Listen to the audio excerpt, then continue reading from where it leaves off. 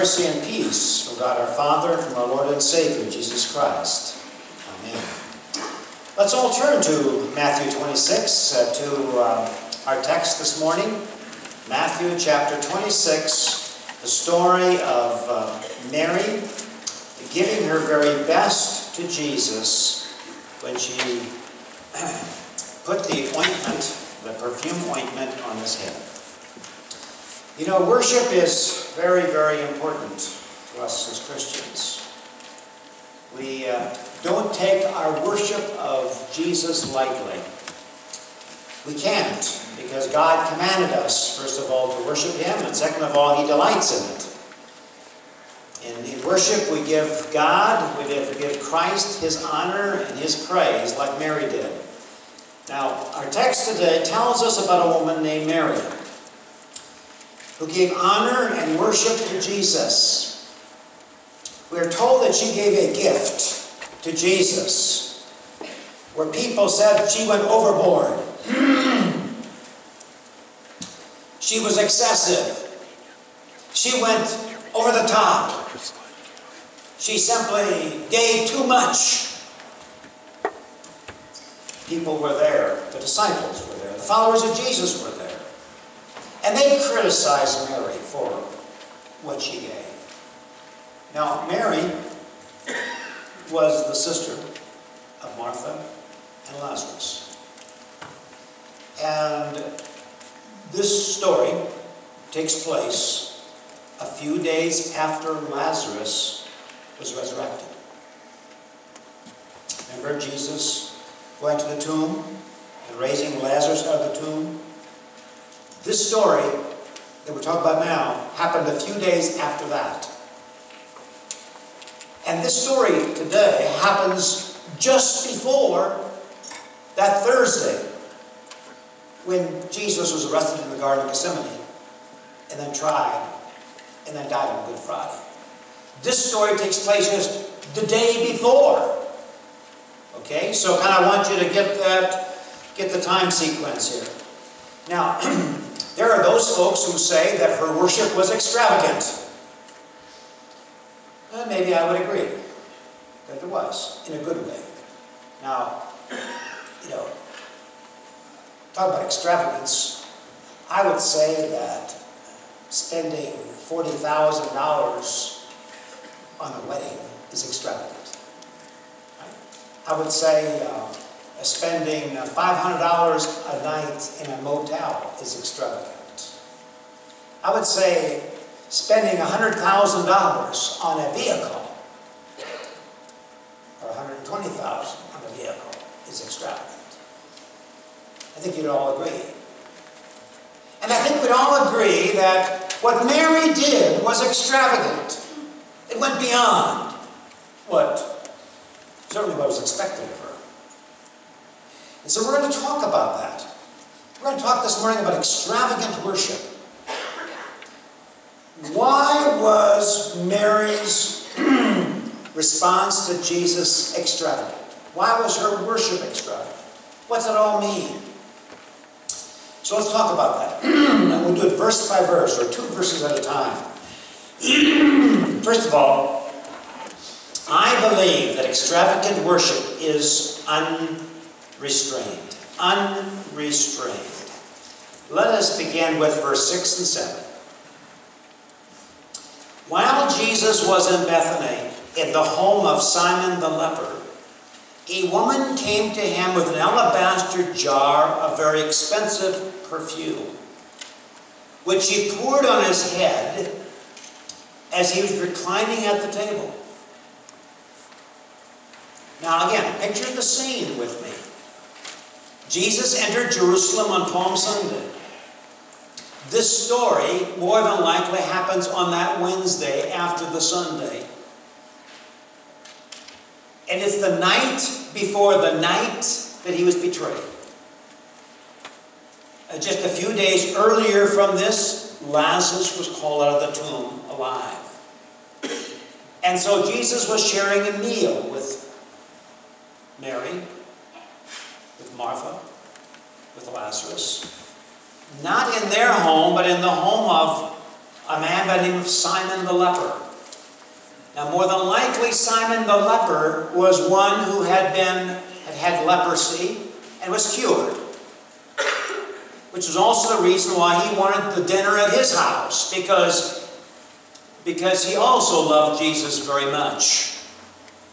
So here we have 4 people in this home, all who loved Jesus very, very much. They knew Jesus was the Son of God.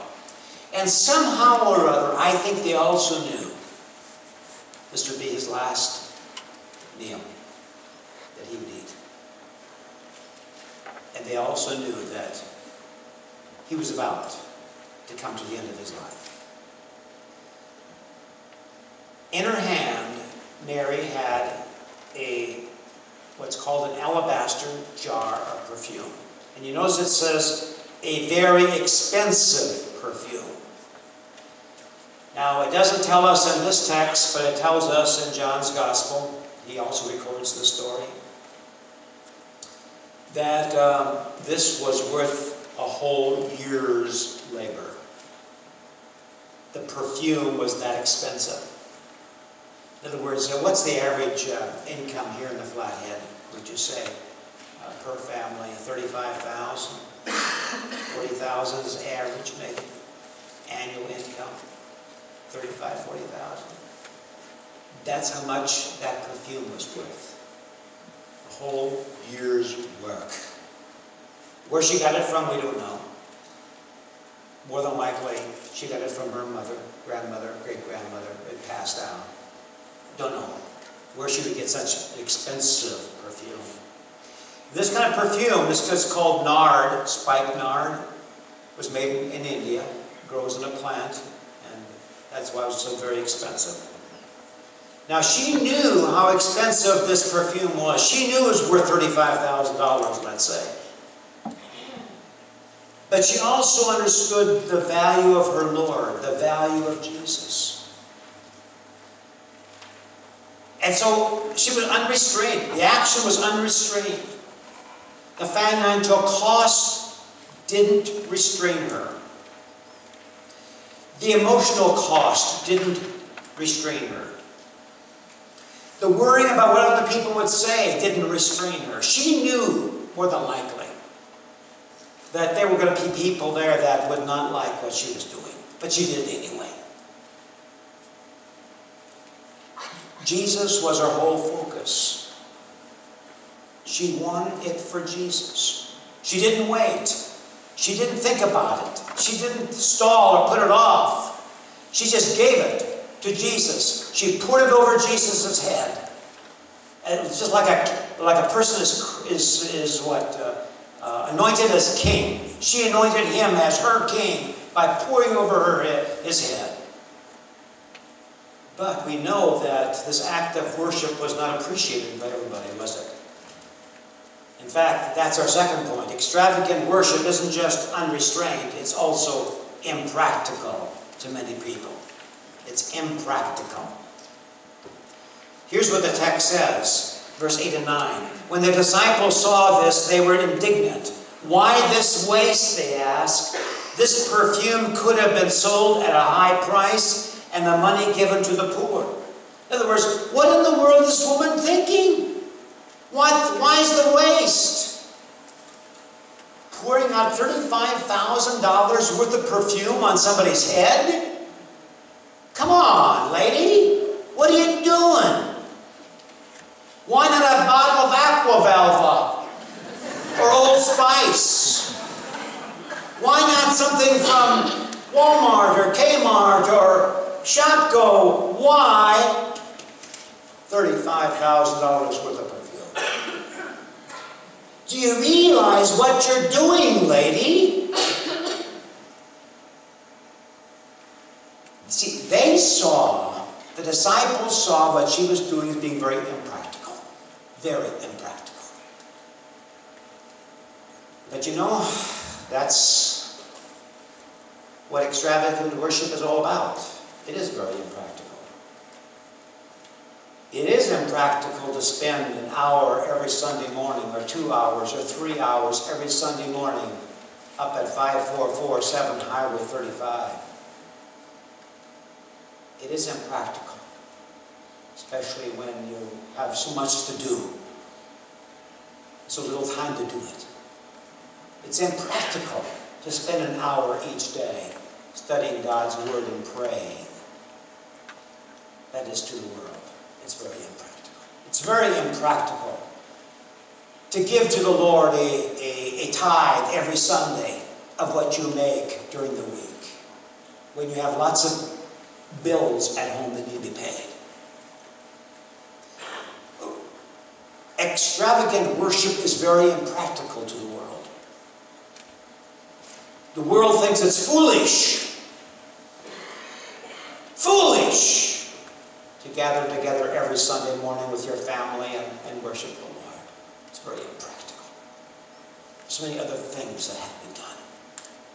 So you see, her extravagant worship was impractical even to the disciples, but not to Jesus. Not to Jesus at all. In fact, what does Jesus say about what she did? Let's look at it. And that's our third point. That extravagant worship is also irreproachable. Irreproachable. Not just impractical to the world, but it's irreproachable. Look at verse 10 and 11. Aware of this, Jesus said to them, that's the disciples, "Why are you bothering this woman? She has done a beautiful thing to me. The poor you'll always have with you, but you will not always have me." See, Jesus called them out on this thing. Why are you giving Mary a hard time? Leave her alone. Now, Jesus didn't have anything against the poor. In fact, Jesus often talked about giving to the poor. But Mary was putting first things first like she did some other time. Remember the other time when she put first things first? Remember the story of Mary and Martha when Jesus came to visit them in Bethany? Maybe several months before this happened. And Martha was busy in the kitchen. And where was Mary? Where was Mary? Sitting at the feet of Jesus. And again, remember, Jesus had to correct Martha and defend Mary. And here again, he defends Mary for her extravagant worship, for what she was doing. And even though she could have given that $35,000 to the poor, Jesus says, no. The poor will always be there. You take care of the poor. But I'll not always be here. And I think that Mary knew that the time was come for Jesus to complete his mission. And that's why she did what she did. Her love was unreproachable.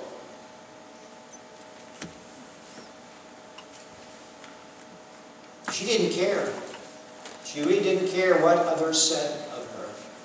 Her heart moved her to do it. Her love for Jesus moved her to pour that ointment, that perfume over him. And then one other thing. Extravagant worship is also unsurpassed. Look at verse 12 and 13. Unsurpassed. When she poured this perfume on my body, Jesus says, she did it to prepare me for burial. Truly, I tell you, wherever this gospel is preached throughout the world, what she has done will also be told in memory of her. See, all the money that, for example, Judas had in his money bag had certain value.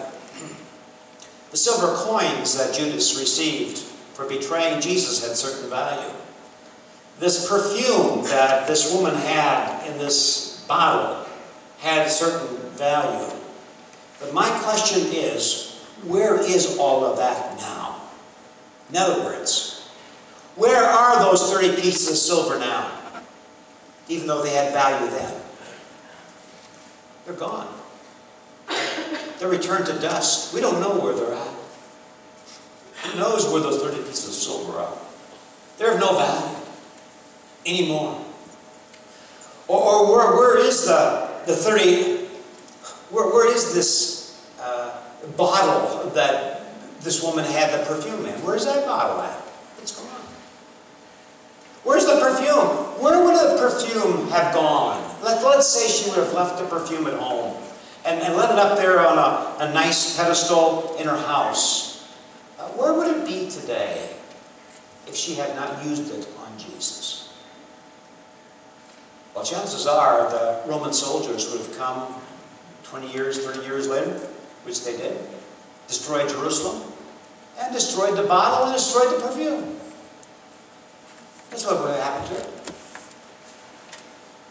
You see, Mary used that perfume that would have been destroyed later on anyway, or used up by somebody. She used it for a good purpose. She used it as worship for Jesus. She used it as a way to show her love for her Lord. How many times have you gone into Herberger's or J.C. Penney's and had one of these ladies put that cheap perfume on you? And you couldn't get rid of that perfume smell for nothing?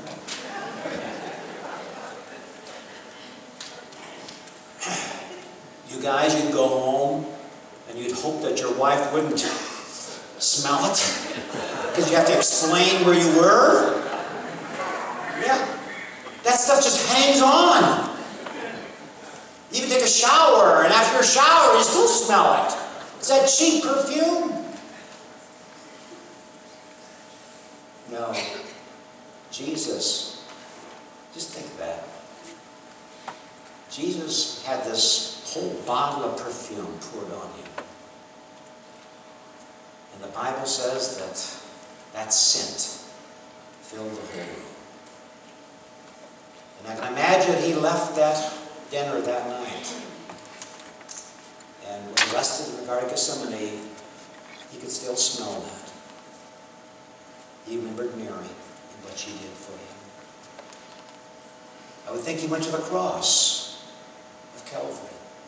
He still smelled that on him. At least in his mind, if not physically, still smelled that beautiful, beautiful smell of what Mary did. It's her worship, it's her love. That was what's important.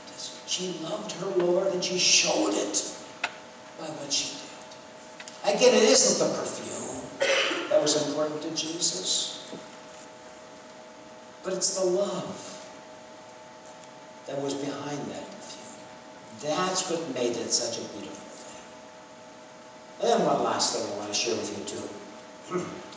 And that's this. Elegant worship is sacrificial. It's sacrificial.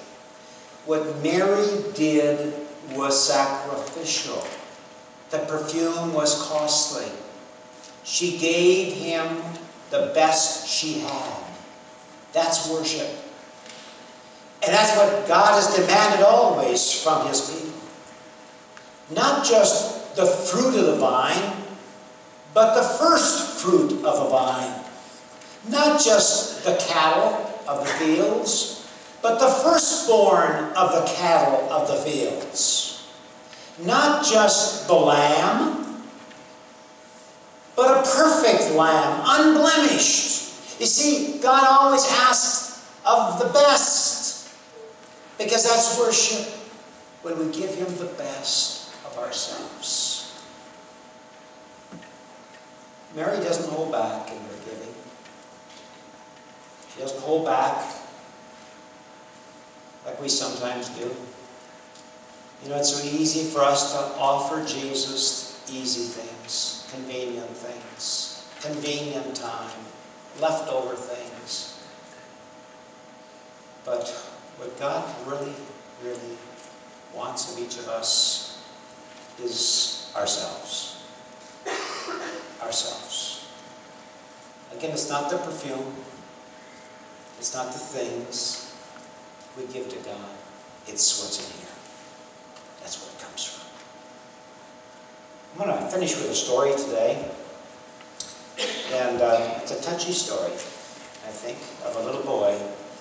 And in a rural town in Tennessee, this happens back in the 1950s, according to the author, 1950s, sometime back then. And it goes like this. Tommy's house was in a poor area of this Tennessee town. A church had a bus ministry that came knocking on his door one Saturday afternoon. Tommy came to answer the door and greeted the bus pastor.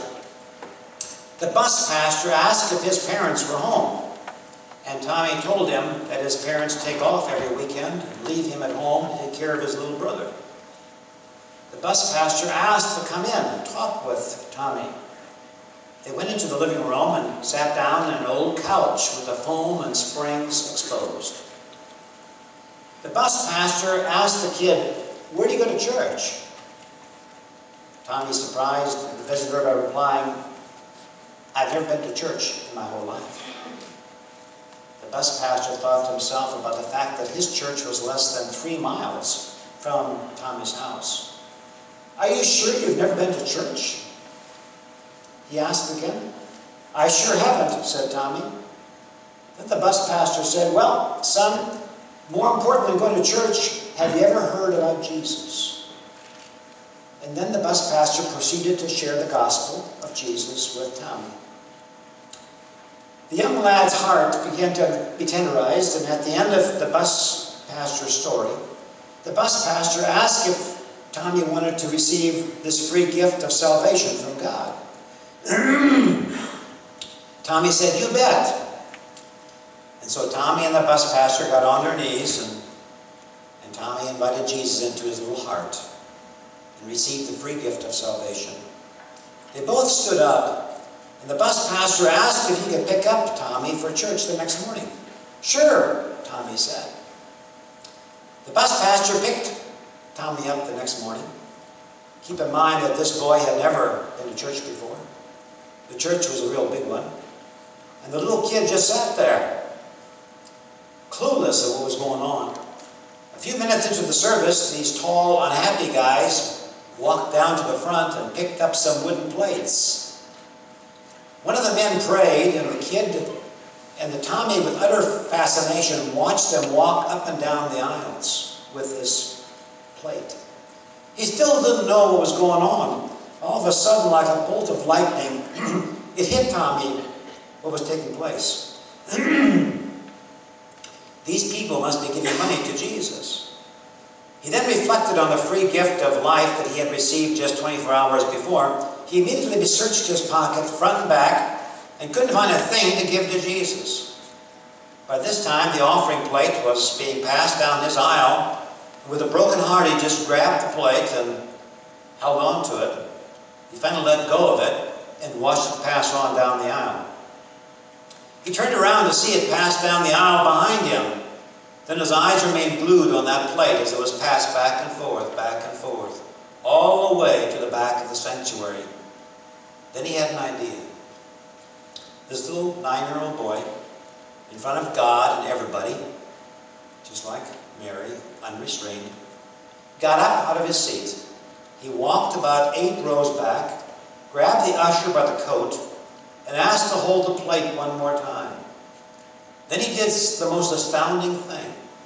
He took the plate, sat it on the carpeted church floor, and stepped into the center of the plate. As he stood there, he lifted his little head up and said, "Jesus, I don't have anything to give you today, but just me. I just give you me." That's extravagant worship. That's what Mary did she not? Mary gave her heart to Jesus. And that's what God wants of us in our worship. It's our heart. It's us. That's where it's at. Jesus died on the cross for Mary 2 days later on Good Friday. Jesus died for Martha too. and for Lazarus and for Simon the leper. And Jesus died for everyone on that Good Friday, so that all of us give our hearts to God, because God's the one who gave his heart to us. God gives first. Our heart is something that responds to his heart. Our love is something that responds to his love. That's the way it is. And so we thank God for this wonderful text today that just opens it up for all of us, that we can always know that we belong to Jesus like Mary did. And we too can worship extravagantly by giving ourselves to him. In Jesus' name.